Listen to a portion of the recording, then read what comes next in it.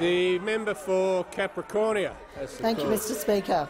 My question is to the Minister for the Environment and Energy. Will the Minister update the House on the importance of consistency in energy and environmental policy in order to attract foreign investment and create jobs for hard-working people in regional Australia? What are the risks associated with alternative approaches? The Minister for the Environment and Energy. Thank you, Mr Speaker, and I thank the member for Capricornia. I know as a hard-working local member, she is fighting for regional jobs in Rockhampton, in Serena, in Pioneer Valley and in the coalfields of the Galilee and the Bowen Basins, Mr Speaker. And the most important mining project for the people in her electorate is the Carmichael mine, Mr Speaker. And that is why 8 mayors, Labor mayors, Conservative mayors, signed this open letter in support of the Carmichael mine. The mayors of Rockhampton, the mayors of Mackay, the mayors of Whitsunday, the mayors of the Isaac Regional Council.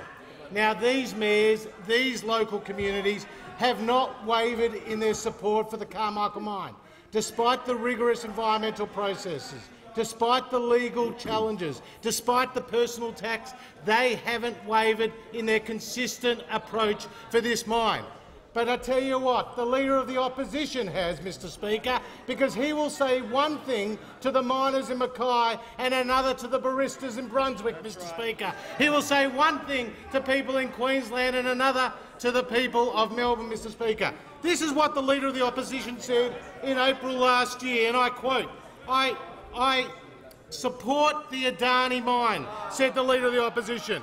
But in Batman, the Leader of the Opposition says he's increasingly sceptical, holding out the prospect that the mine doesn't deserve to go ahead, Mr Speaker. The member for Shortland on his website says, I quote, I welcome the jobs that the Carmichael mine will provide in Queensland, Mr Speaker. The Leader of the Opposition, on the other hand, says to the people of Batman that Carmichael mine will create fake jobs. They're never going to materialise, he said, Mr Speaker. The Leader of the Opposition goes to the Latrobe Valley and says to the workers that coal has a future in Australia. At the same time, the Labor Party supports motions in this place that says coal has no future in Australia, Mr Speaker. The Leader of the Opposition tells Pauline Hanson that he supports the coal industry. The Minister will refer to senators by their correct titles. Then the Leader of the well. Opposition will tell Geoffrey Cousins— I was referring to Senator Hanson, actually.